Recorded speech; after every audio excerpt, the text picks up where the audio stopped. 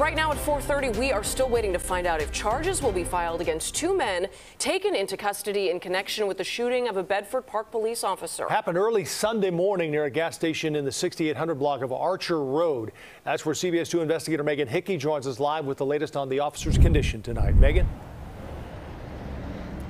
Right, Joe and Marie, I'm told the officer, who is a veteran with more than 15 years with the Bedford Park Police Department, had emergency surgery yesterday. At last check, he was still in the ICU.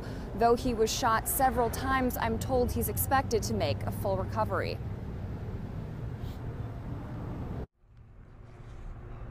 Police say around 3:40 a.m. on Sunday, officers responded to a car crash right by the police department and discovered a stolen gray BMW that had collided with a dumpster.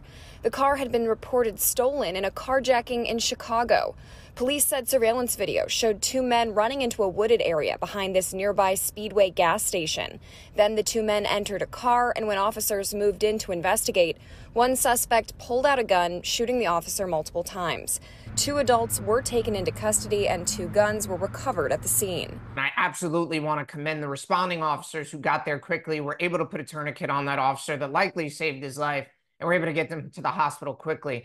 National Fraternal Order of Police Vice President Joe Gamaldi tells us this officer is one of at least 335 officers shot in the line of duty across the country so far this year. According to the FOP's October 2023 report, that number surpasses the total for 2022 and is on track to surpass 2021, which, according to the FBI, was the deadliest year for officers since 1995. It is completely historic. It's unprecedented. And we know why it's happening. The inflammatory rhetoric towards police officers, the revolving door criminal justice system where criminals are no longer held accountable for their actions. Again, we're still waiting for charges to be approved in this case. Bedford Park police tell me they are currently in contact with the Cook County State's Attorney's Office. Coming up at 6, we'll also dig into how Illinois stacks up when it comes to line-of-duty deaths, the rise of line-of-duty deaths across the country. Live in Bedford Park, Megan Hickey, CBS 2 Investigators. We'll see you at 6, Megan. Thank you.